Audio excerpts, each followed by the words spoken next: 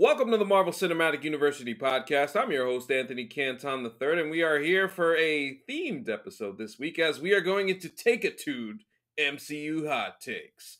So we will get to that in a second, but of course, Marvel Cinematic University, patreon.com. Check us out there. You can get our bonus content. We did the Bad Boys, the OG Bad Boys that came out earlier this week, and check that out.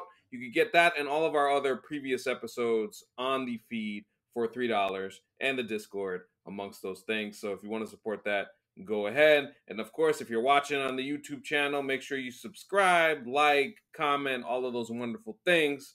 And first, let's introduce the super producer, Jake Christie. Jake, how are you? I'm doing well. Excited. I mean, it was a little chilly in NYC today, but it's getting hot in here with the takes. Oh boy, yeah, Take-A-Tude is here and ready. And of course, we have our friend, pal, compadre, Rod, the black guy who tips. Rod, how you doing, sir? First of all, I'd like to say I appreciate you good brothers inviting me down here again. I know it's going to be lots of hot takes today, so I wanted to come in here with some hot takes of my own and evaluate the hot takes, because I really need to get this out here that it's time. And I appreciate the way y'all looking. Y'all dressed up for this. You looking good over there with that Bobcats hat. That's an awesome hat you got there, Jake. And I love the t-shirt you got on AC. So it's good to see you brothers in here this morning.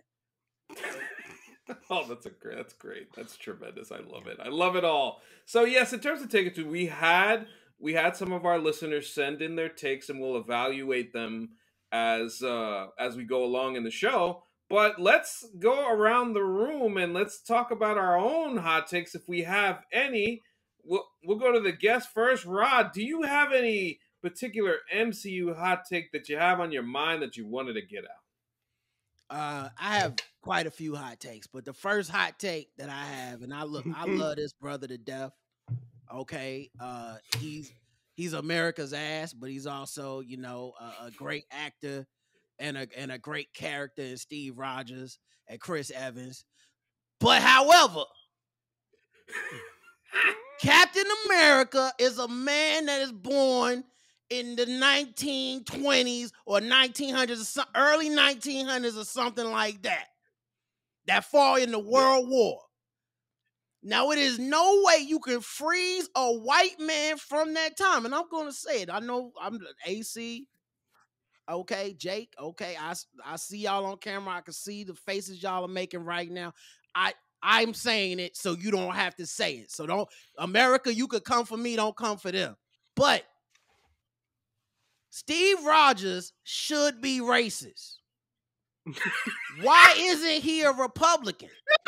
Why isn't he a conservative? What have the Republicans ever done for the Avengers in this world? The Democrats aren't doing anything. They're trying to get their identification and lock them up. They're chasing them around the globe. They're passing protocols.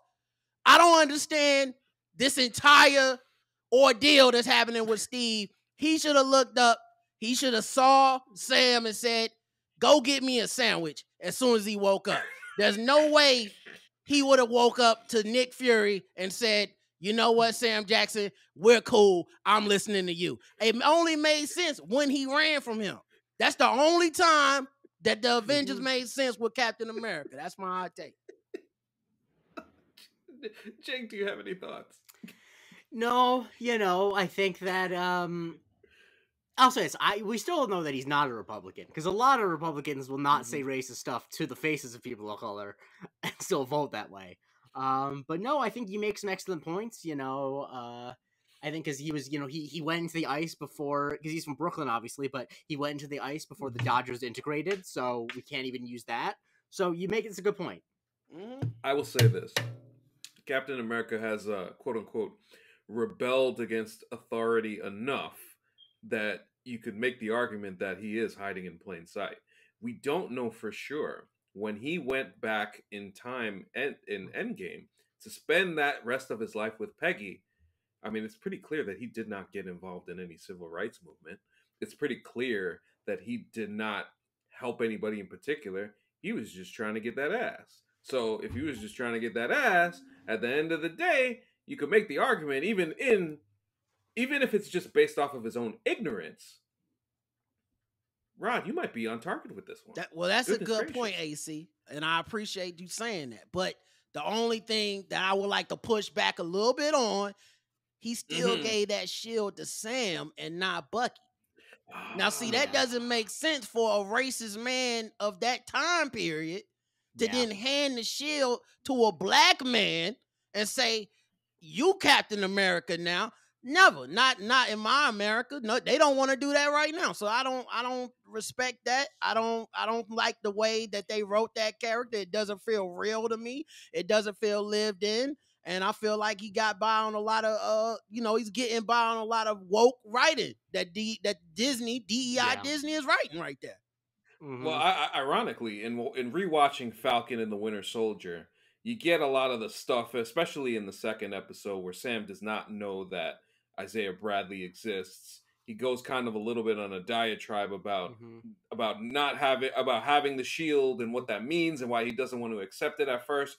I do wonder, was Steve Rogers, to your point, trying to set up Sam Wilson to fail? Or was it a situation like, there's a long history of, we think about football coaches in the South being like, I don't respect you, but, you're athletic. And so I put you in the position, we don't know. But I think, Rod, I think your point is correct. We really don't know, obviously, like, he's probably not going to be as racist as if he was from, the deep South, but it's not, Brooklyn was not the woke haven that it is now back in the 40s. He would have definitely referred to Shang-Chi as something that you're not supposed to say anymore. Like he's that type. He was in that era where they didn't have all the words and the updated phraseology and stuff. It didn't look like he was reading stuff, but it didn't look like he was reading bell hooks when they pulled up those books. No. So I'm not sure that if he had to fire next time on his list, then I would say, okay, I see how you got there, brother. I respect that. But right now, hell no. You can't just listen to Marvin Gaye and now all of a sudden you not racist. No, I don't think so. Yeah. What if he came out like being, because back then people used to be racist against other types of white people. Like, what if he was like, when Natasha first came, I was like, Romanoff, you wouldn't happen to be Polish, would you? That's exactly what I wanted to see in the movies, and I was a little let down. Well, nonetheless, just a great take by Roger right off the gate. Ooh, flaming! Jake, do you have anything to? I do. I should have worked on a Mike Francesa impression because I felt like that. I little Diet Coke next to me, but this is an actual hot take because I know I'm going against the conventional wisdom a lot of people have. Yes. I think it is generally a good thing that the villains die at the end of Marvel movies. I think that movies are a different medium than comics, and because in comics they come so frequently that it is expected that you need to bring characters back to tell new stories. But the fact of the matter is, with most of these characters, we're going to get maybe 3 or 4 movies with them in it at most. And so the idea of reusing villains when we're not telling new stories feels like a waste of time, it feels like a waste of the actors, and I think movies need a finality that comic books don't have. So I think when people bemoan the fact that like people in the Rogues Gallery die, it's like, this is not comics. We're not going to have Spider-Man 10 where 10 villains come back together, because that's not how movies work. I feel like it's usually a good thing, and I'm glad that they do it. Rod, what do you think about Jake's take? First of all, Jake and me, we go way back. Okay, he's a good brother. We talk all the time through DMs. I watch his TikToks. I see what you're doing over there on TikToks. You doing it big. Okay, I see what you're doing. That's good. I love to see it. However, I think it's kind of silly to say that you should kill off these characters when the actors are still alive. Okay? If these people are going to be alive in real life, they could come back. They could be Hela. Okay? It's no reason to kill them. We need to use all that IP. You got to drain it till there's nothing left. I want to see a Hela spinoff. Okay? Some of my favorite people, Agatha, they made a whole thing out of her. She was the villain. Now she got a TV show. So you never want to waste that. In the comic books, no body, no death. Sometimes it's a body and still no death. because we trying to get every single dollar out of this franchise. And so that's why I respect what Marvel does in the comics, and I respect what they do with the TV shows. But sometimes with the movies, I can't really respect it, because just because they dead, because, oh, you're not supposed to be able to live if you get killed by Thanos. Well, I disagree. Jake, do you have any pushback before I No, go? I think that, I think you make a decent point about the actor still being alive. I think obviously it does depend on, who the character is. I just think, I guess my larger point is that, like, I don't mind it that they go on to a new villain for most movies. I don't need to see 3 movies where the person's fighting against the same villain. I feel like it just kind of, I feel like it's just not. If you're gonna have the real estate of only like 3 total movies with a character, I'd rather explore more of the rogues gallery to explore different parts of them. And if you can bring back characters in different ways without maybe not necessarily being the big villain again, I think that's fine. But like, I don't mind them saying like, this is the end of the Mysterio plot for Spider-Man. That we're done with that. We don't need to, like, we're gonna move on to something else. I don't mind that so much. Like, I don't even want to say it's always the right idea, but I think it gets bemoaned a lot from comic fans, and it's just like, it's not a one-to-one medium. If a new Spider-Man movie was coming out every 6 months, I feel differently. But like, I'm not gonna miss. I would rather see them do way more things with Spider-Man than spend any more time with Mysterio again. Now, I don't believe. AC, Go ahead. before you get ready to go, hold on. Bring Yes. Jake up on the screen. I want to see his face when I say this. Okay, I want to say this to his face. Jake, I hear what you're saying. Okay, and I understand. You got the big badge. You beat them. Once you win, it should be over. That should be the game. I understand. And you should go down the Rose Gallery. I understand that as well. But have you ever considered that the rest of the Rose Gallery sucks, and that maybe we don't want to see you fight against Ebony Maw in the sequel? Like, I want to see Thanos again. Round 2. What's the best thing about boxing? The rematch. Right, you get the first fight, That's and true. then you go bring it back. He real mad now. We about to see what this brother got. I want to see Foreman, and I want to see Ali, or I want to see Frazier and Ali. I want to see it more than once. I know that much. I know I don't want to just see it one time, and I'm just like, get out of here. Hey, so in terms of Jake's point, I will say, when it comes to certain characters, I do believe you can get away with killing them off. However, when it comes to especially the Spider-Man Rogues Gallery, I think is a little bit of a different case, where back in Homecoming, we got Vulture and Scorpion surviving that first movie, even though I don't know what the fuck Sony doing. That's a whole nother story. But you bring somebody like those folks back, and then you could really have another fight. And then, of course, you're talking about Wilson Fisk. Like, think about Wilson Fisk and Daredevil. Them two could fight for years and years and years and years and years and years, and I would not get tired of it at all, because those characters are There's no iconic. need to bring in Stiltman for season 6 of Daredevil. Run it back with Wilson Fisk. Let's go. Okay. Stiltman, though, I mean, there's some potential there. I'm kidding. But no, AC, do you have a hot Stiltman is take? the Jason Tatum of the Dream Team that is the Rogue Gallery of Spider-Man and Daredevil. He wouldn't get a minute off the bench for me. Absolutely not. No. I don't blame you for that. I don't blame you for that at all. But Jake, that was a good take. My take, all right. I've been workshopping this one for a little bit, and I've kind of mentioned it on the pod before. But now, with everything happening the way it has, and another person's hot take will allow me to talk about this a little more in detail. But I do believe that the MCU next year will be 2025. I do believe that the MCU will be done before 2035. I do believe it will be over. I think they will be done.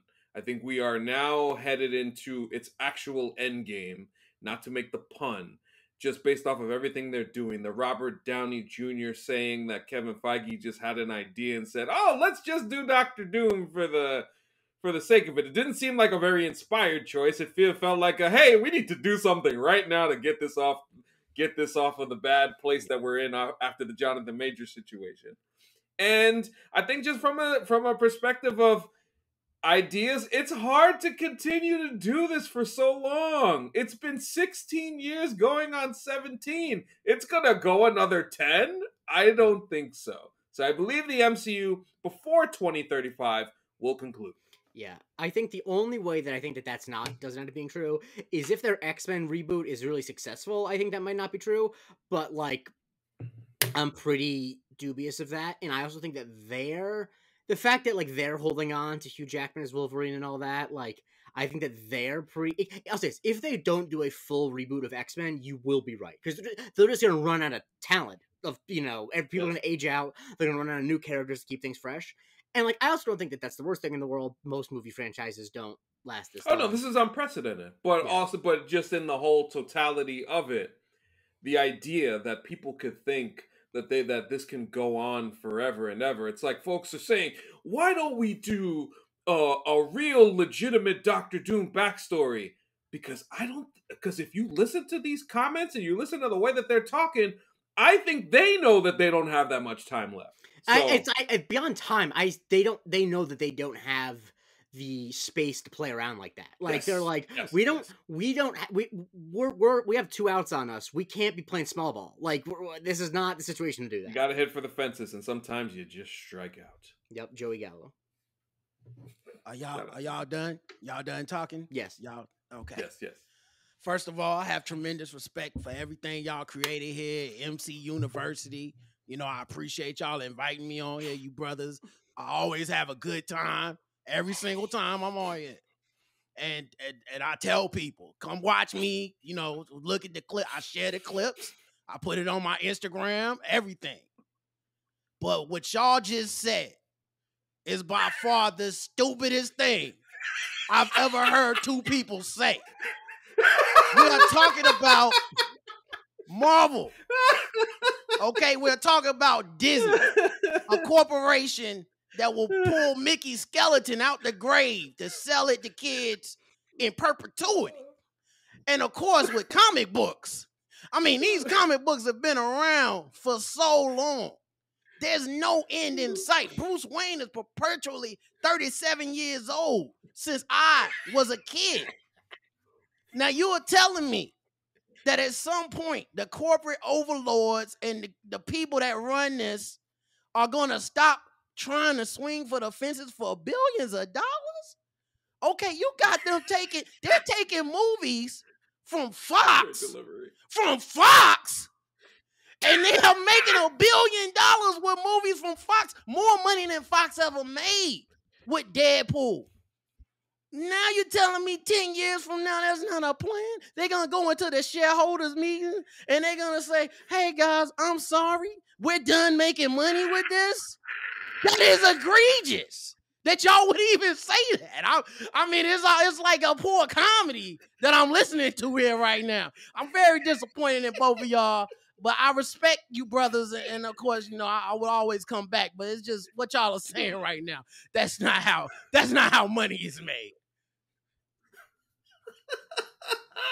Oh my god. Well, that's honestly not a bad point about like I don't know why I'm betting against the mouse. I'm not betting against the mouse, but when you try aim for the stars with the hot take, you got they'll reboot it. They'll reboot it before they I think a point in that wonderful delivery, Rod, that I think is worth making is like the end of the MCU was like will be a very definite thing, and like if it slows down or whatever, and they're only doing like 1 movie a year and like maybe 1 television show, like that's not the end. Like in the same way that Star Wars right now is in a holding period, it's not the end of Star Wars. So I think that is a good point about it maybe not being the end. I think that Rob, once again, always insightful. That's why we have you on. Oh yeah, tremendous. I appreciate you. I appreciate you, good brothers, for that. I come on here. I try to bring it every single time. So I'm never gonna let y'all just be wrong in my face. We just not going to insult America, and we not going to insult each other like that. We too intelligent. Goodness gracious, that was tremendous. So we have all given our hot takes, and now we go to the I have audience. 2 more hot takes.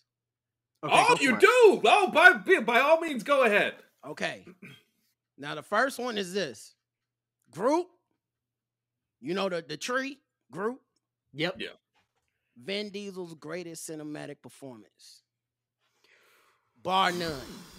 Over the Fast and Furious, over Reddit, and over that terrible Italian role he played where he was trying to convince the jury to be in love with him so he could go home.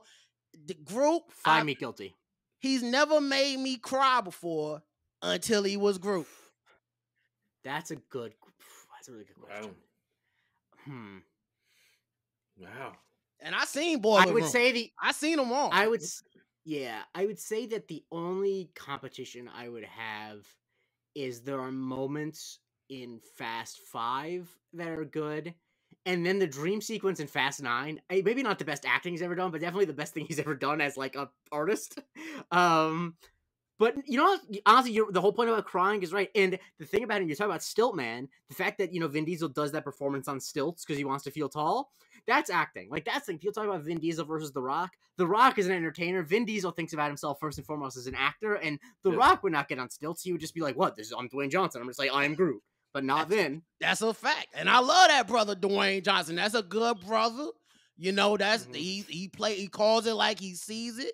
You know, he's a success story all the way from the WWE to being a $1 million man, you know, the helmet franchises. You know, I still feel like his entries in Fast and Furious took it to another level. So I definitely want to make sure that brother gets his props right there. But I absolutely agree with you, Jake, and which is really me agreeing with myself, if I have to say. But I absolutely agree with you on that. I'm very impressed with this take. And then the last hot take, I haven't really thought this one through. I'm gonna be honest, okay? This one, but those are the best takes, though. Those are the best takes. Yes. The matter of fact, I'm not even sure it's a hot take. It's just an idea. Okay, I just came from Alien Resurrection, Romulus. Okay, I went to high school with a brother named Romulus. Played linebacker. He was pretty good, but. That's neither here nor there. This has nothing to do with that.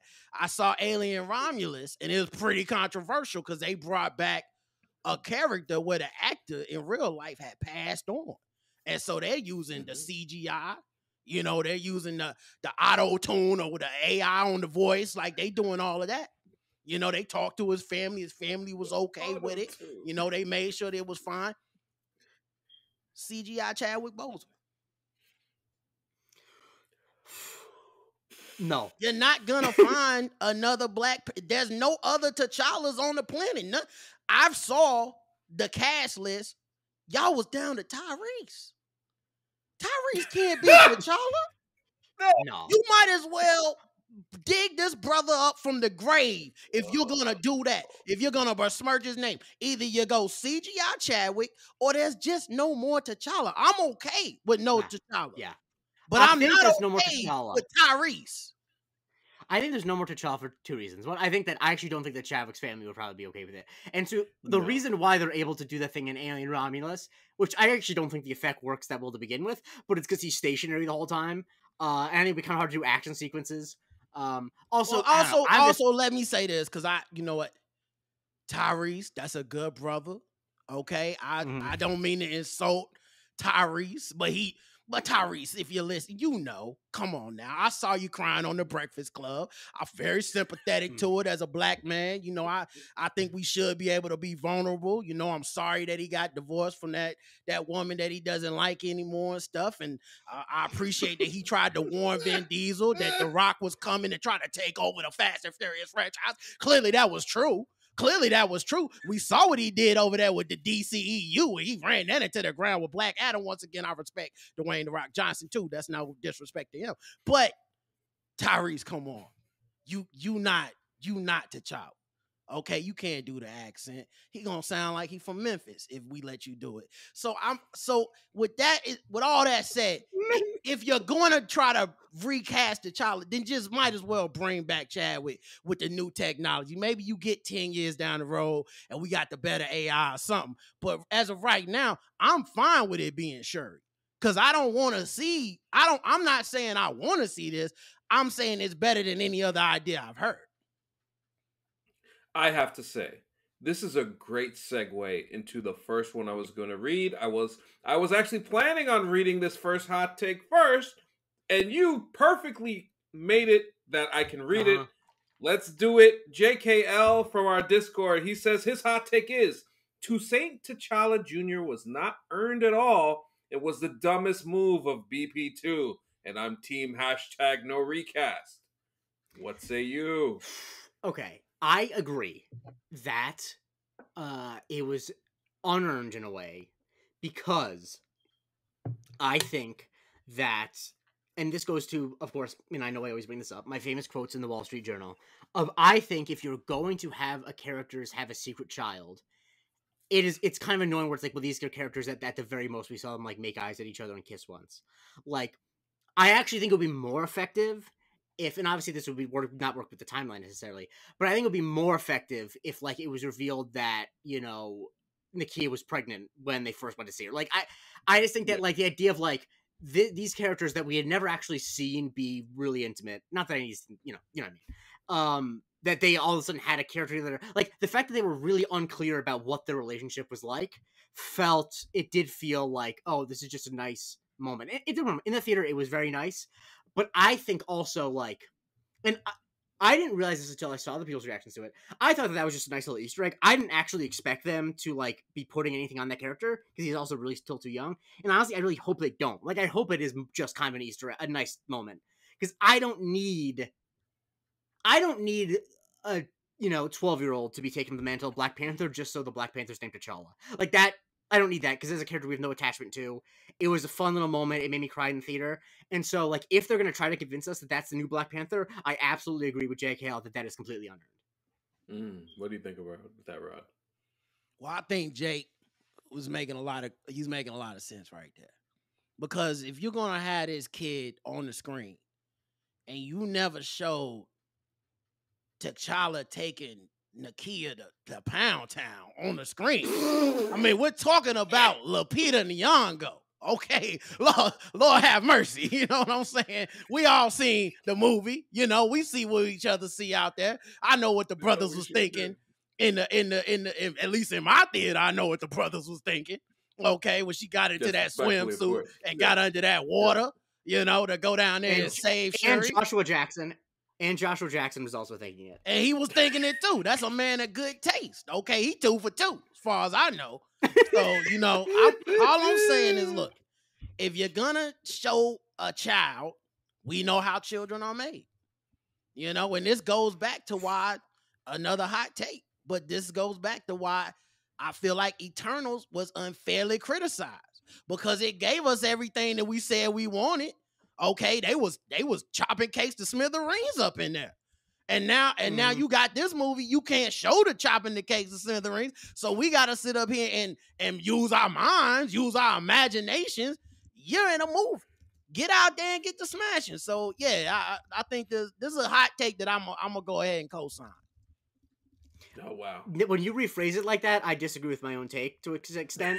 But like, I just feel like we jump from they have like a complicated history to they were secretly, making a baby, and I'm like, there's steps in between that. We don't need to see the cakes, but I'm just taking your point to its fruition, okay? Because if I'm the director, if I'm Ryan Coogler, how am I going to show that they just had like a kiss? Like, you don't have babies through osmosis. That's not how that works at all. So I'm gonna want to see it. You know what I'm saying? That's why I paid my ticket. I would have seen Black Panther 2 3 times if they would have had that scene in there for sure. So no disrespect to Ryan Coogler or Lupita Nyong'o or to that child that played T'Challa. No disrespect to any of them. I love the movie. I love the franchise. I love what they doing there. It was a great emotional moment when it happened.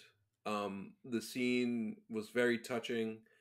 I think everything that led into what that scene was kind of, it was not only heartbreaking, but also at the same time, like, it kind of gave you like the new hope idea. So I get it from that aspect.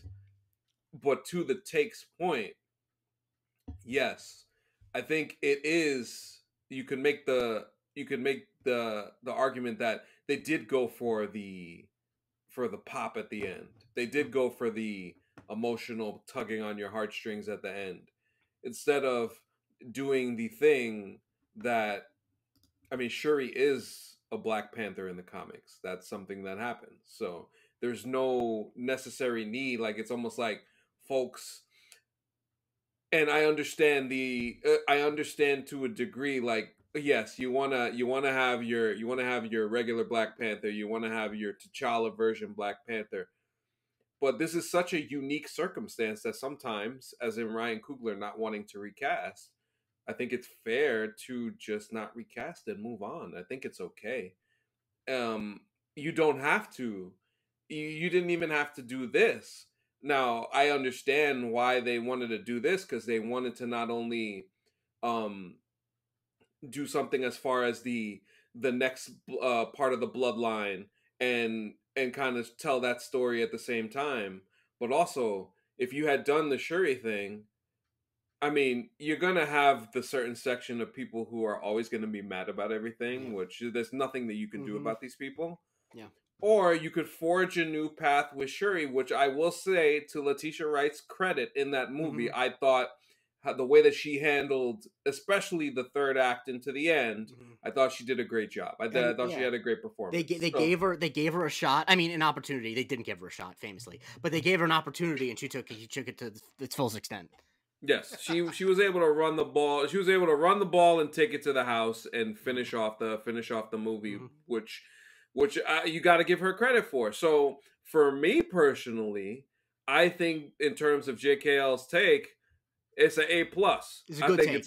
I think it's a good take. It's a good take. It's pretty spicy. It's pretty hot. And I see what you did there, Jake. That was good. Thank you very much. Yes, and so for our next take, our pal Paul says, a Gambit movie with Channing Tatum would do bigger box office numbers than Captain America Winter Soldier. So I need to look this up, because I need to look up how much Captain America the Winter Soldier. Oh, please do. Because my take is going to be that that's actually not a hot take at all, because that movie made less money than I think people would assume. I'm looking it up. It's loading. Unfortunately, Box Office Mojo doesn't really work anymore, so I have to use another site. But I think that he is right that it would make a lot of money, because I think that you can tell just by the memes and stuff. Oh yeah, so Captain America: The Winter Soldier made $714 million worldwide. So I'm actually going to say I think that take is correct, but I think it's pretty cold, because actually that's not that high of a bar for a Marvel movie. Rod, is this a lukewarm take? Do you think it's a little bit? Do you take it out the freezer and it's kind of like you need to microwave it a little bit? Well, first of all, what was his brother's name that wrote in? Who was this? Paul Bowl. Paul. I appreciate him writing in. He's a good brother to sit up there and send. He's Australian. Okay, he's a good mate, and he sent that in to everybody, and I appreciate that he did that. However, I think this might be one of the most egregious takes that we've heard tonight, because if you're gonna make the Gambit movie, the reason Gambit works in Deadpool is because it's a joke. You know, it's a damn joke. And it works in short bursts. It's a good 5-minute joke. But when you try to extrapolate that to 2 hours, these damn Marvel movies, 2.5, 3 hours for some damn Gambit. So now I gotta sit in here and watch him mumble for 3 hours. It's not as funny. So are we doing comedy? Or are we being serious? Now, if we being serious, you could just look from what he got on. That's not a serious role. That's not a serious man. Channing Tatum's a very funny man. I love that brother in 21 Jump Street and 22 Jump Street, or 21 and a half, whatever they calling them with Ice Cube. I appreciate everything he does. Okay, yeah, I laughed, amazing. And he was great in this too. But just because he won it, that don't mean he gonna get it. That don't mean he gonna be good at it. Okay? Jaylen Brown wanted to be on the dream team, but I don't want to see him out there driving to the right every single time, getting his pocket picked by Vasily Michik and shit like that. I don't want to see that. Come on. Please.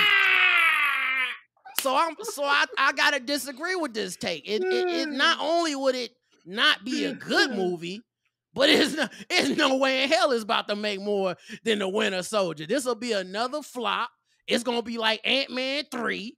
Everyone's gonna say, "Oh, it's over for Marvel. It's the death of cinema. Why did they let him do this? It was fine when it was 10 minutes in Deadpool. They took a good thing and they made it too bad." I don't want to see that, and so I disagree with this brother Paul. Appreciate you writing in. That was incredible. Yeah, I think to Jake's point, I don't feel like this is the hottest take in the world. And I understand your point, Rod, as far as it being such a joke. But I think the problem is with everybody generally, they just love the joke character. I have not seen such a response to. There's two things out of that Deadpool and Wolverine movie that kind of stood out to me. And the main one that applies to this is the response to all of these bonus characters that we saw appear. It's been so overwhelmingly positive.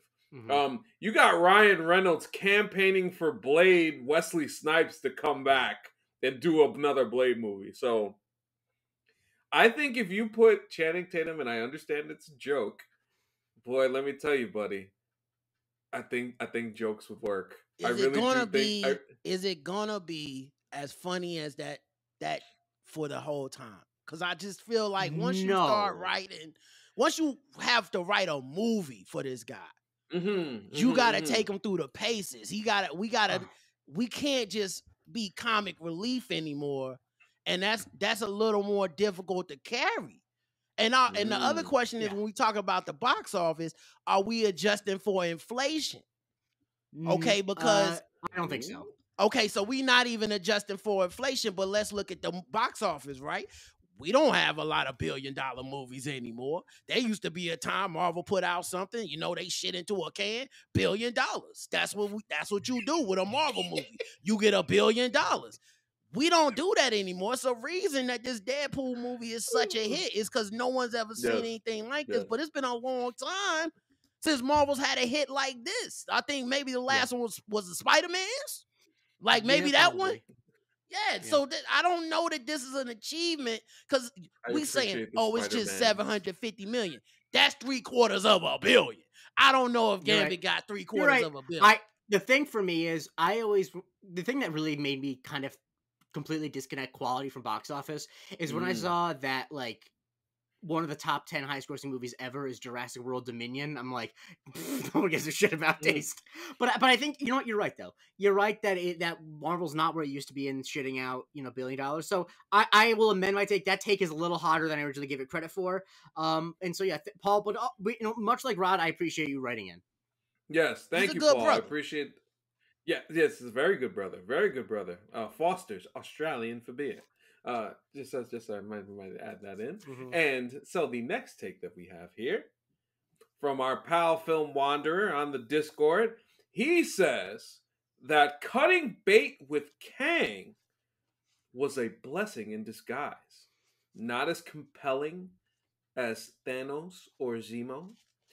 Marvel with COVID trying to catch up on filming and trying to get things through and get this multiverse saga through. In fact, where we ended up is much better than if we had continued this Kang road. Jake, how do you feel about this? I wouldn't have agreed with it before Quantumania, but I think the way that character just did not really come across for most people in that movie.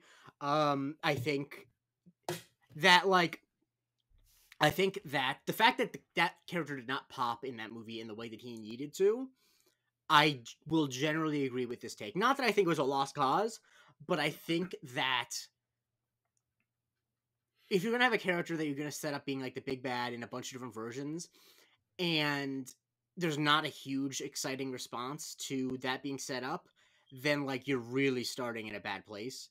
And so even if I personally was interested in the Kang saga, I think from a like audience eyeballs perspective, I think it's almost undeniable that it was not, even before Jonathan Majors' issues, it was not going across as well as they wanted it to. Yeah. And so I need to see what they replace it with in total before I make a final determination of whether or not it was a blessing in disguise. But I definitely think that it could very easily, because like the bar it has to clear is not that high. It's not like Kang was really firing on all cylinders to the general audience. Interesting point there. And Rod, how do you feel about this take?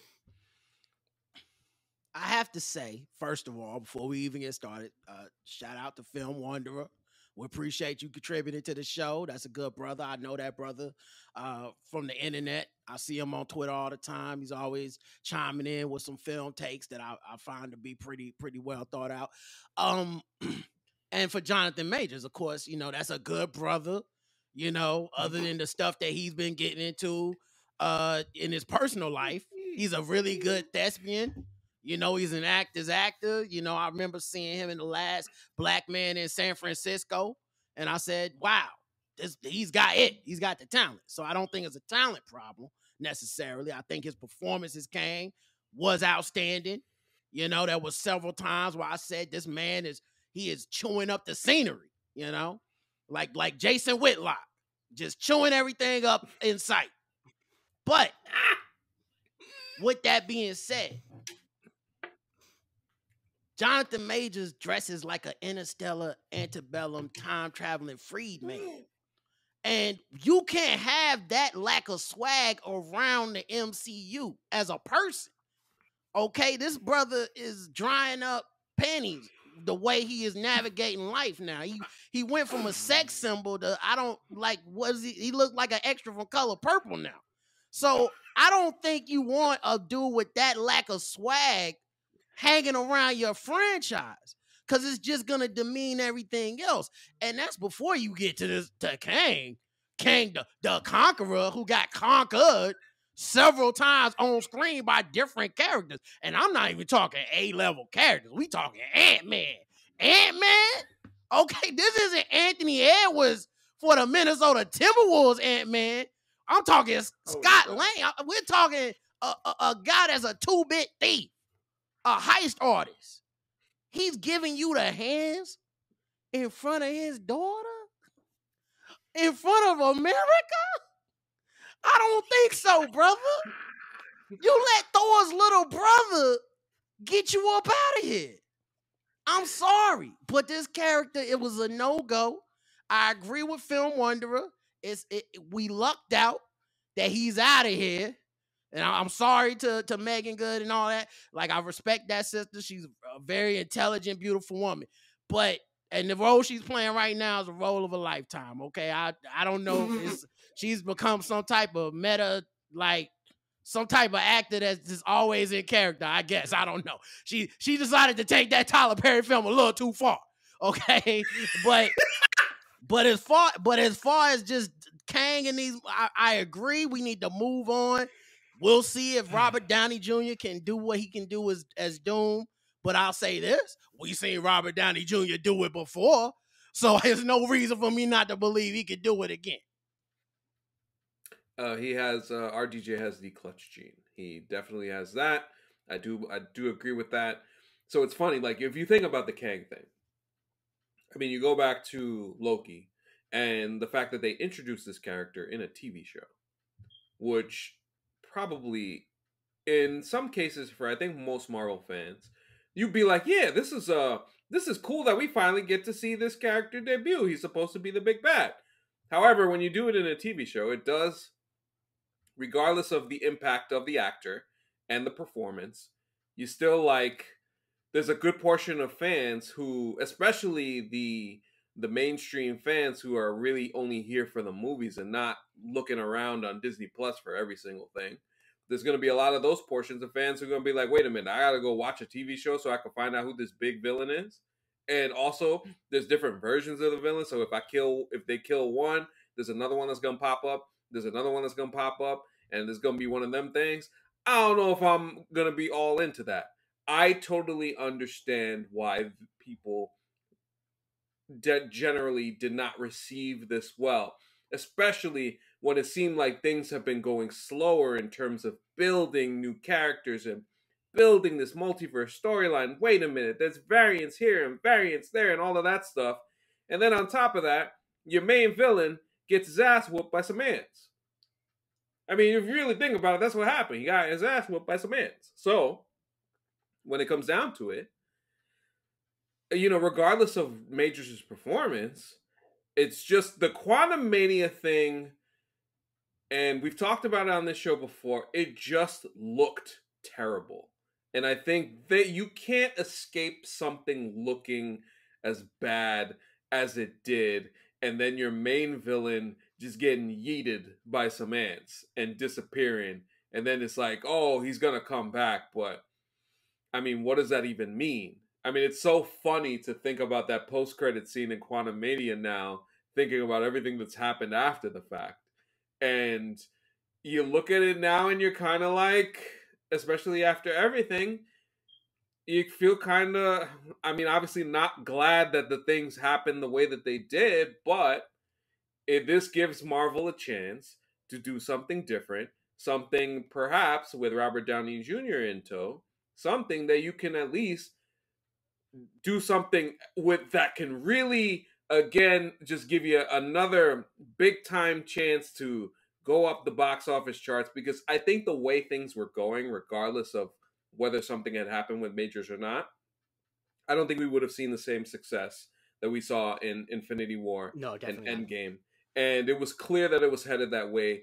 And you could tell by the response at Comic-Con that fans, regardless of whether people on the internet feel differently or not, the fans there were extremely shocked and excited, and it provided a jolt to the MCU that was necessary for it at this time, because people are just looking for a reason to watch again and feel like it's important to watch. And now we have that. We have something to look forward to. So from that standpoint, Film Wanderer, A+ on that take. That's a great take. And let me add one more thing. I gotta, yes. I gotta, pull Jake up on the screen. I want to see his face when I say this, because this is this is a point that he continues to make, and I agree with it.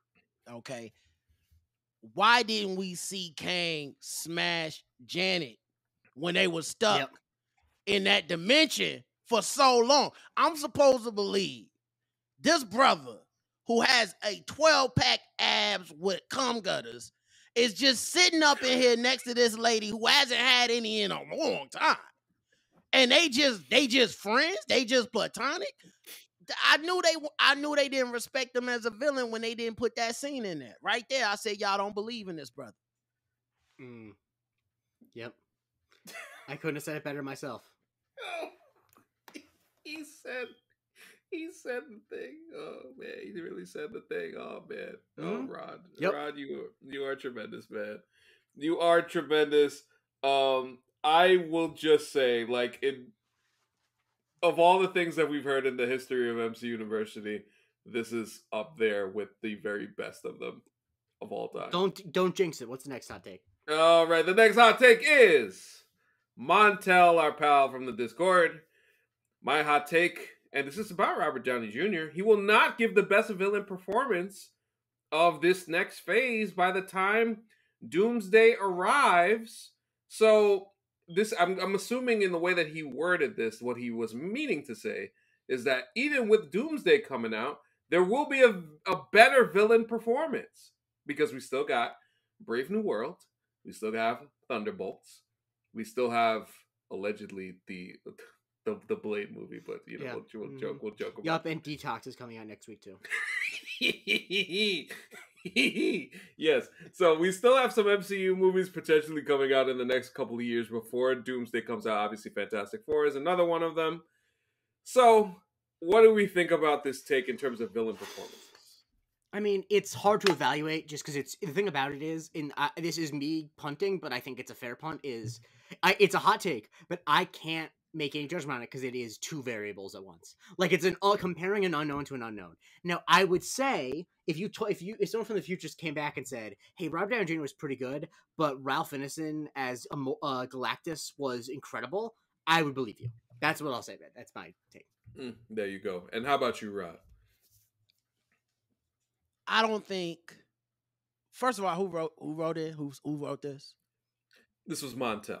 Montel, first of all, I appreciate you, brother. I love that song. This is how we do it. You know, that was my jam back in the day. Okay, well, I was in the club, I was getting it.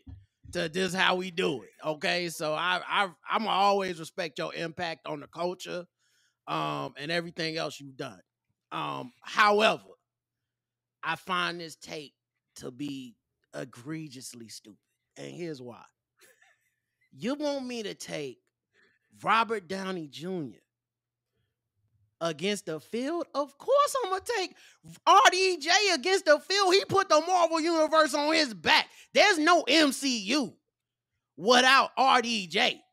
Absolutely. So I will take that bet 100 times out of 100. That's a bad man.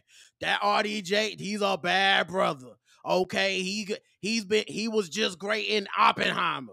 Okay, we talk about an Oscar winner.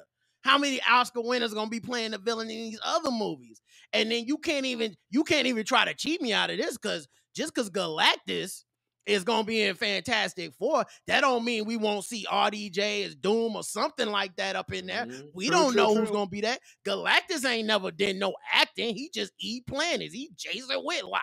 Okay? Yeah. Did you tell the people about that, you bitch? Jason Whitlock? You son of a bitch? How about you do that? What I'm saying right now, though, is RDJ versus anybody. Matter of fact, anybody's. You could get a team of actors to be villains like they're going to do with the Thunderbolts. And even then, I'm still taking RDJ over all those people because that's a bad man. I think it's difficult. It's very difficult to see when you look at the current field of films coming out, unless you tell me that Harrison Ford is going to pull something from deep, have a hashtag washed agenda, one last ride performance, that he's going to beat RDJ. I just, it's very difficult for me to see. It's just very difficult for me to see that happening. Yeah. And then, I mean, it seems like as far as Thunderbolts is concerned, JLD, she seemed like she seemed like she the villain, and all I get is some chuckles from good old JLD. I salute the chuckles, but still, at the end of the day, it's just some chuckles. And let me add this too. Yeah. The other thing working please. for RDJ, the bar is so low. Yeah. People are intrigued, but they saying, "Oh, this the end of the MCU. It's over for them. They about to go 1-16. They're not a playoff team. They gonna be back in the lottery." Okay, well, when this man gets on that field and he gets in that huddle and he gets behind that line and we see him do what he do, like he always does, and you're crying when he's saying, "I hate you 3,000 or whatever he's going to be saying this time, you're going to change all of a sudden, everybody's going to remember, oh, that's right. He's RDJ. I think we are going to be incredibly surprised at what they cook up for him. And when he does one of these surprising character things that you wouldn't expect, something along the lines of what you just said, Rod, I think folks will be floored by this.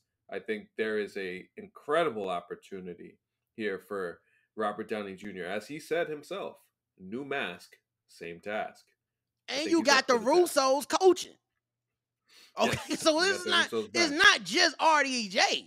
Okay, the Russos not gonna put out no trash movie for the MCU. Now, if they want to go over to Netflix and get a check, I'm not gonna begrudge those brothers. Get your check, get your money. I'm never hating on anybody getting the bag. Okay, but y'all know what y'all did when y'all went over there and wasted everybody's time.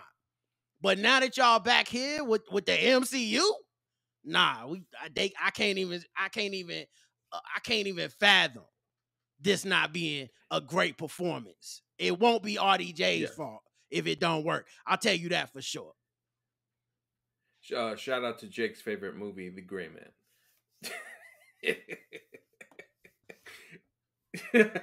Jake doesn't even have a rebuttal. He doesn't even have a retort. Because the thing is, like, The Gray Man is like, that's great. The Gray Man is a movie in the same way that, like, Soylent packets are food.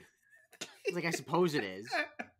It has, like, the qualities of a movie and it has, like, an actor and director. But Yeah. Oh man, great stuff by you guys. Okay, we have another hot take from Wazimus. My hot take. Shout out to Waz.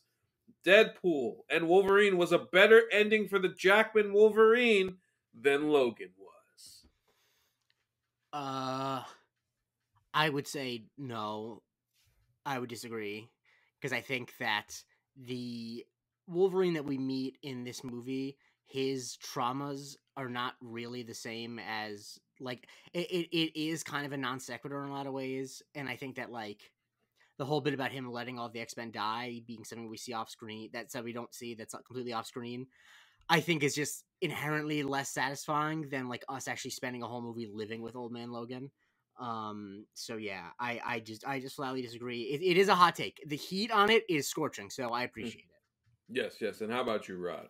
Oh yeah, this take here. Who wrote this? Wassimus. Okay, I respect the name. It's almost like Rodimus. So off tops, I want to give you all due props for coming up with that name. It's a great name. But, however, Logan had me crying in the theater. Okay, and I don't even bang with them Fox X-Men movies like that. Like they was all right to me. Some of them was X-Mid to me. But when they got to that one, okay, and I love Wolverine. I love the comic books. Okay, I thought it was they always bastardized that character on the screen. I didn't like that Hugh Jackman was 6'9", playing a man that's supposed to be like 4'10". I had a lot of misgivings. But when he got to that movie and he was old, and he's sitting across from Charles Xavier, who is having dementia, okay, and you talking about him taking a little Mexican girl, X-23, under his wing and raising her, being the father that he could not be for the other X-Men that were in Xavier's school for the gifted. You gonna tell me that after crying to this brother giving up his life, that you just able to look at these jokes and playing Madonna at the end and say this a better ending? It might be a happier ending, but that don't make it better. Okay, a movie where I am laughing at Channing Tatum for 15 minutes cannot be better than the ending that we got with the real Logan. They dug up his skull in this movie and was playing with his bones. That's blasphemy. I was offended by that scene. So I'm not gonna let you sit up here and have, you right that it's a hot take. It's hotter than the sun. Okay, it's hotter than Robert F. Kennedy's breath, I'm sure. But it's not, but that don't make it a good take just because it's hot. Moaz, when you wrote this in the Discord at the time when I read it, I said, well, goddamn, this is exactly what we want from this episode. We want the hottest takes. Now, I will say, as much as I love and enjoy Deadpool and Wolverine, and I really do, and I find myself thinking about this movie even more, as paper thin as it is from a plot standpoint, I don't give a shit. This movie is incredible. I love it to the heavens. I can't wait till it comes out on digital. I will watch it a million times. But to Rod's point and to Jake's point, as far as Logan is concerned, I do think Logan is the jewel in the shit of the Fox universe. That movie, from start to finish, there are too many integral moments. There are too many surprising, shocking moments from a thematic standpoint that build to the crescendo of the end of him taking that serum, knowing that it's not going to have the desired effect for a very long time, and he ends up dying at the hands of X-24. And listen, that moment is the point of Wolverine. Is the point of the begrudging hero who has an anger problem, who eventually realizes there's something bigger than himself, and he's willing to sacrifice his life. And that is the meaning of what being a hero is. So sure, you can have your happy endings. Happy endings are great. I love a good happy ending. I love I said when Twisters ended, the two of them should kiss. They should have a nice kiss, and that's how the movie should end. We should have happy endings and more happy endings in movies. But in this case, as far as Logan is concerned, I think it was a wonderful capper to Logan's story in that universe. And that's why I feel like bringing him out to the MCU, you can do this version of the ending and give a different version of Logan a different ending.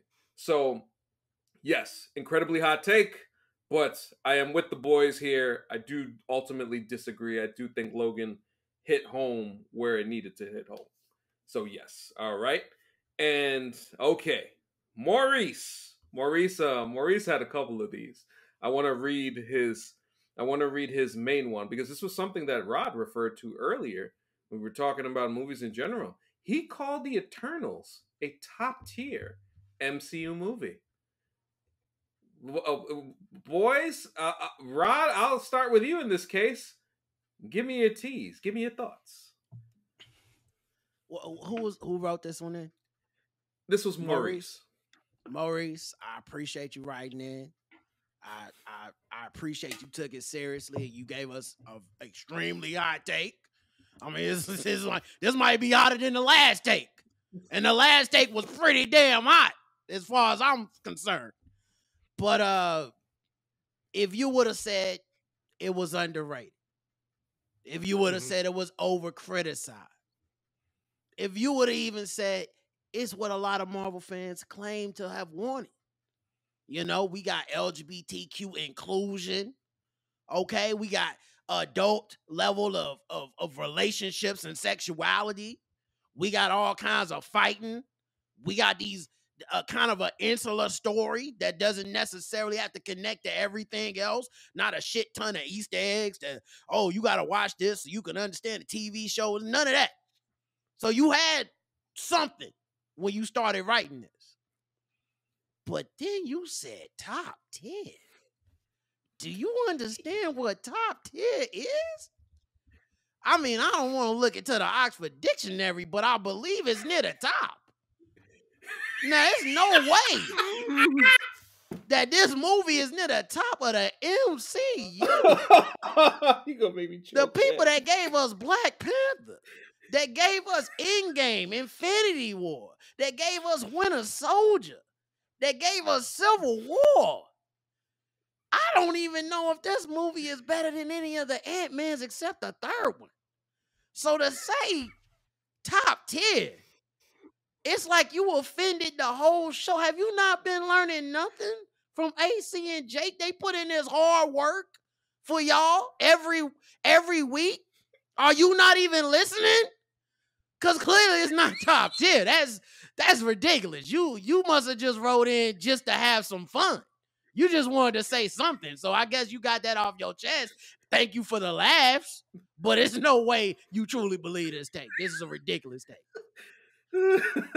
I'll just say this. I'll say what I always say about Eternals. Eternals works better as a TV show than a movie. If they had done it differently as far as a Disney Plus vehicle, I think it would have worked a lot better. The movie is just too many characters. It's too much stuff to follow.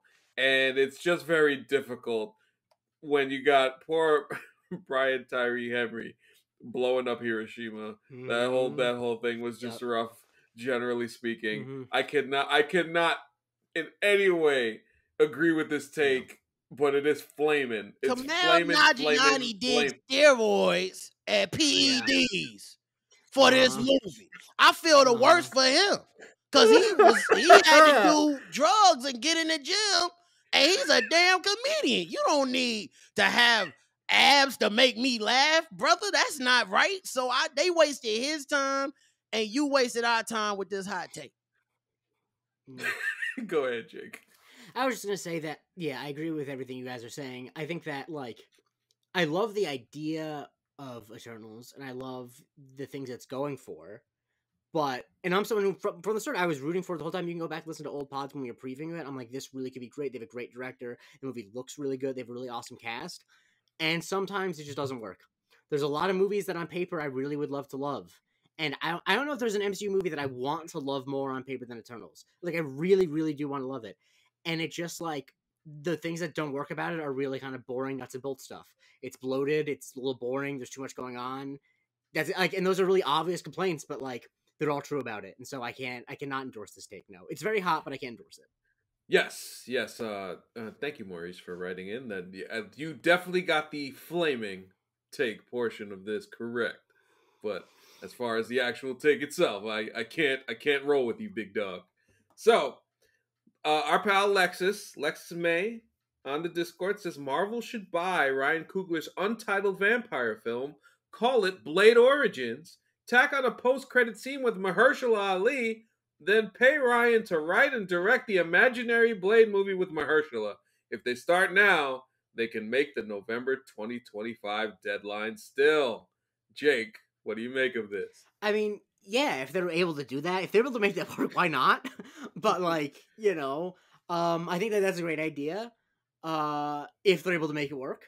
But I will say that if Ryan Coogler is making a vampire movie on his own, I can't imagine that he did not have conversations with Marvel about Blade. Like, I don't think that they just woke up one day and he was making a vampire movie on his own.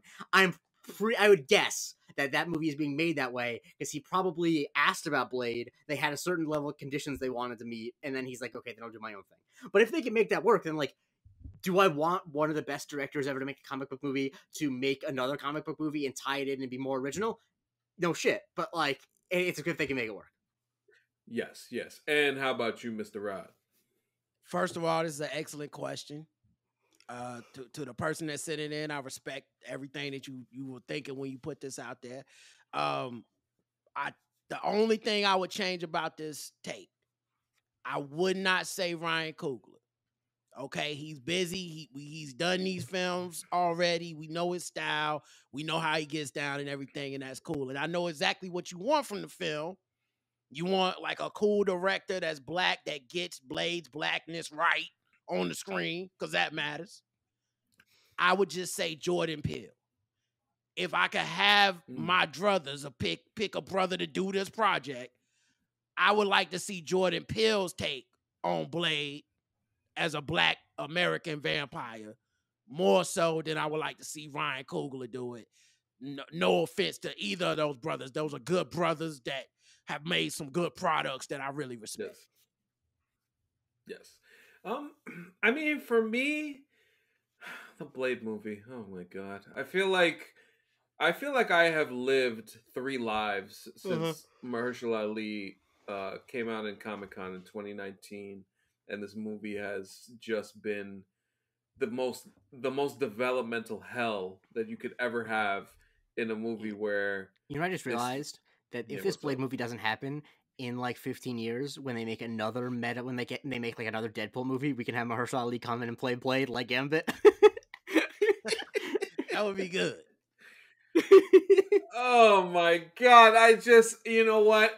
This take from a strategic standpoint, I think is great. I think it's everything that you would want in terms of us wanting the Blade movie to happen. By the way, we want the Blade movie to happen. This is not us not wanting the Blade movie to happen, but really what the hell is going on over there is the question I'd like to ask, and I'd like to get a goddamn answer. Yeah. I mean, Jesus Christ.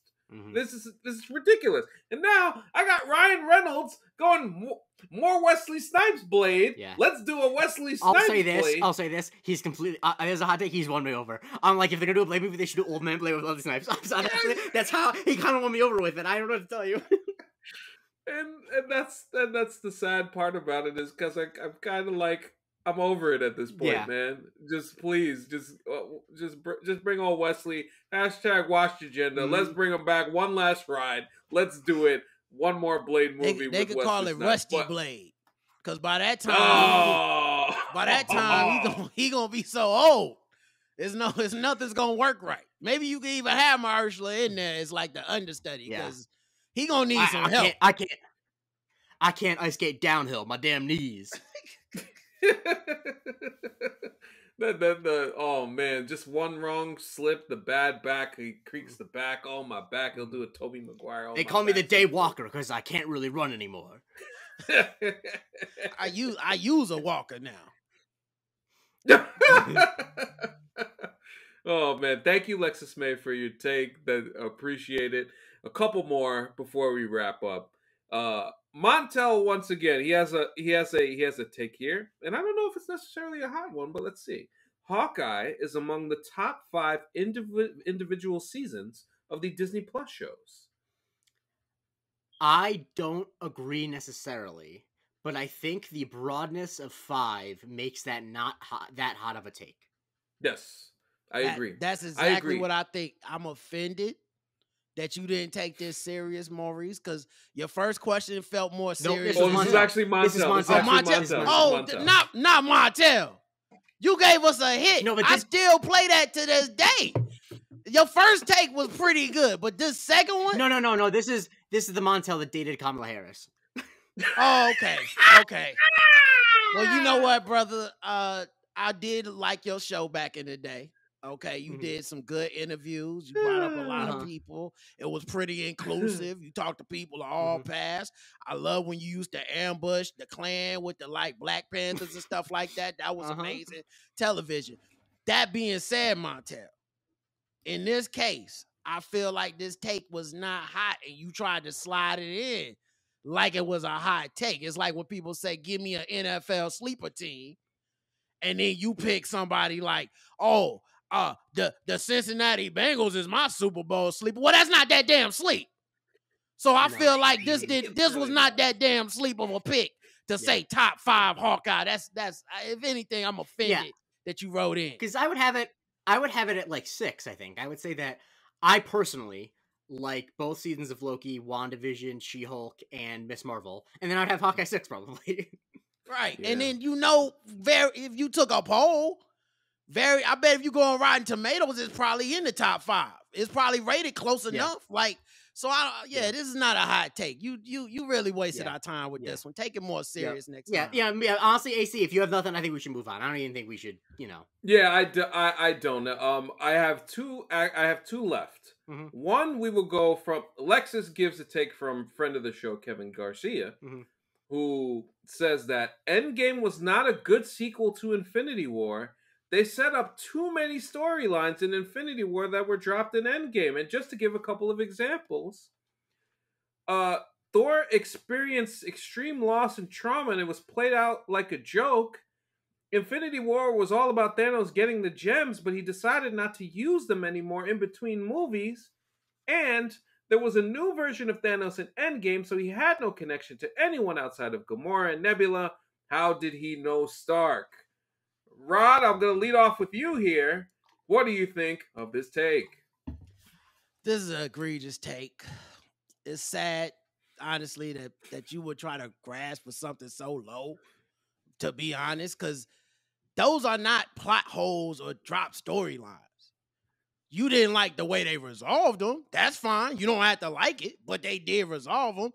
You don't have to feel like, I don't like that there was a joke, but Thor as a character has dealt with a lot of stuff that's traumatic through comedy. Okay? Like the loss of his mother, the death of his brother, then the death of his brother again for real this time. So we talk the entire loss of his home. Asgard is no more. So this man has always coped through trauma with comedy. When he first showed up, he was kicked out of Asgard. He was drinking beer, throwing him on the ground. So like, I think you just been missing what's going on with the characters. As for Thanos, when he used them stones, he had accomplished his mission. He's not a greedy person. They wrote him as a noble villain who just had, he made some good points. A lot of people was trying to use up a lot of resources, and maybe if it was less people, we have more resources. I mean, I mean, we know about the 1%. Shout out to my man Bernie Sanders. That's a good brother. I respect that brother. Okay? But all I'm saying is this. It's a good sequel to that movie. It's one of the top rated movies of all time. People loved it. The Russos killed it. It went out on a high note. I am Iron Man. We all cried. I respectfully, honestly, I disrespectfully disagree with the person that wrote in for this one. This was not good, Mr. Garcia. I think that there are objective things that are true that he points out, and I think that that is a fair analysis in some ways, but I think that emotionally it's actually a really good sequel to Infinity War, in that, like, for Mm-hmm. everything he points out that wasn't resolved, I could point out like 7 other things that were. So like, and I think that, you know, I also would actually kind of disagree with the Thor thing, because I think the scene he has with Frigga is actually touching. Obviously, they played as a joke a lot in the beginning of the movie, but I think eventually they do actually resolve it. But I think the bigger thing is just that, like, for Tony and Steve, the two main characters, their catharsis is so real that, like, it satisfied it for me. And I think that, like, there are some things about movies that you can break down, like, in story and be objective about. But I think in terms of something being a good sequel is all about if it satisfies what the audience is, like, expectations and subverts them in some ways. And I feel like no one who came out of Endgame was like, I mean, you can point out those things a few years later, but I can say when I was leaving the theater, I wasn't like, yeah, they really kind of ruined Thor by making too many jokes about it. So I respect the integrity and the way that he breaks it down, but, like, the aesthetic truth of it is that it felt like a good sequel, and, like, when you're talking about big mass entertainment, I think that's the thing that matters most. I will just say this: the as far as the point of the Thanos not knowing Stark thing, if you remember in Infinity War, Stark goes like, "Wait a minute, you know me?" Mm-hmm. And he says like, "Yo, I've been cursed with this knowledge, and there's a reason, and it's not just the stones." I mean, the dude saw the Battle of New York and how it played out, and he's like, "Wait a minute, who the fuck did this? We were supposed to take over. Loki, what you doing out here? You having me looking crazy?" And I'm sure Thanos did the due diligence. I'm sure he did the backstory, he did the research, he put in the work. He knew who Tony Stark was. I have no doubt about that. So even if you don't have the version of Thanos in Infinity War and Endgame, you still got the version that's after the Avengers movie takes place. So And that from didn't that standpoint, didn't that brother go into Nebula's mind when they captured her, so he could get all of that information that she had stored in her memory banks? So I mean, you saying it's a plot 100%. hole? I'm saying pay a damn attention. I would tend to agree with that fact. And the gem thing. Listen, man, Thanos is Kawhi Leonard. I do my job. I go home. Listen, that's it. Job was finished. You know how Kobe said job wasn't finished? Thanos said job was finished. Brother So just I wanted get to to go home. to that planet and make himself some grits.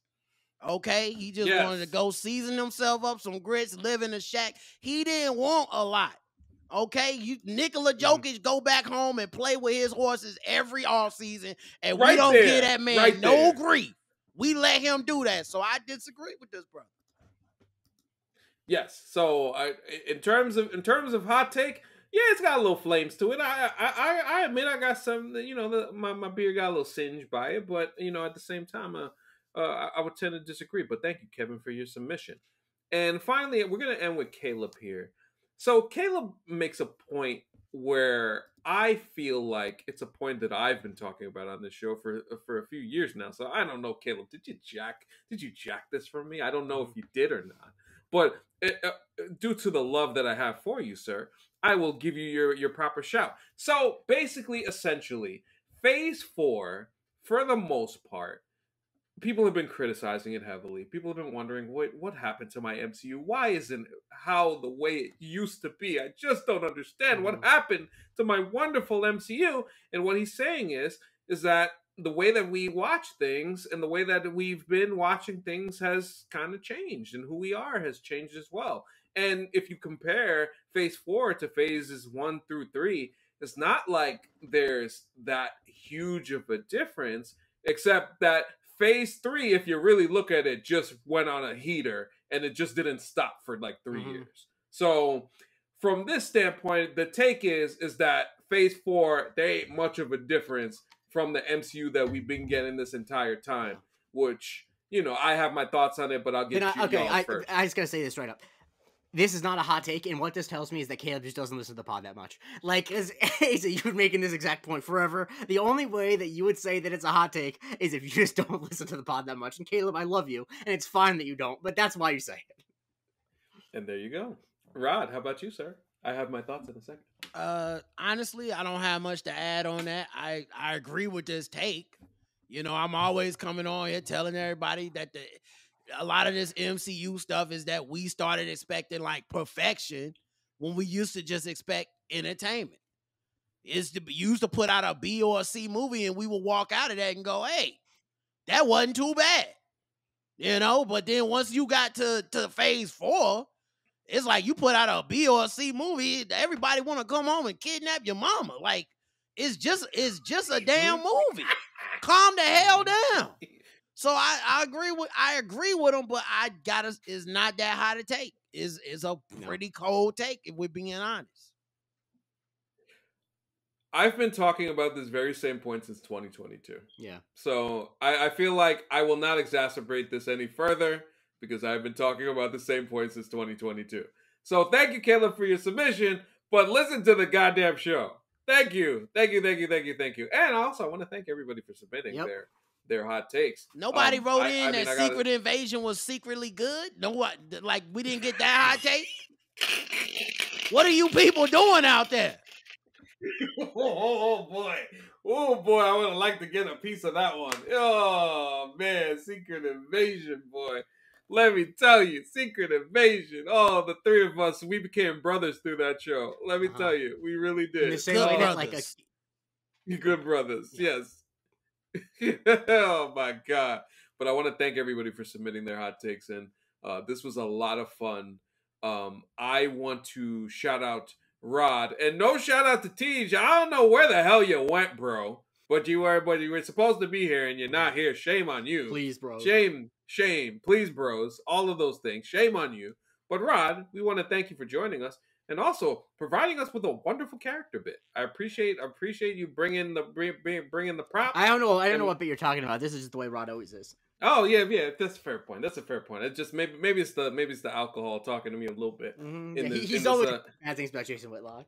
Yes, of course, absolutely. So Rod, I want to thank you as always for being such a friendly compatriot of this podcast. I want to thank you for your I appreciate you brothers having me. Show. Y'all are some good brothers. Anytime you need some hot takes or somebody to judge some hot takes, I'm going to be right here for it because, you know, I'm the hot take king. I know how to get in there and give a take that nobody's thinking about, that nobody wants to do it, you know, and I appreciate, you know, y'all brothers dressing up like this tonight. You know, you look great.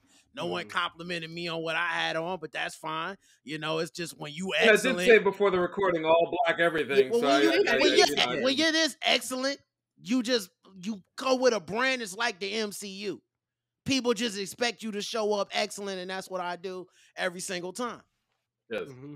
Yes, and while you're here, Rod, I might ask, where can we find your work and where can we find what you do? Because you have a wonderful podcast yourself. The Black Guy Who Tips is the podcast. You can go to our website and you can find it, or anywhere you find podcast. Just put The Black Guy Who Tips in, and we up in there, and just make sure you follow the show and all that stuff. We appreciate y'all, brothers. Wonderful stuff. And Jake Christie, where can we follow you, my friend? You can follow me on Twitter at the Jake Christie and follow me on TikTok at the Jake Christie as well. I mean, you know, Rod shouted out earlier doing TikToks. Maybe you'll see these guys on one sometime soon, maybe next week. So keep an eye out for that. Having a lot of fun.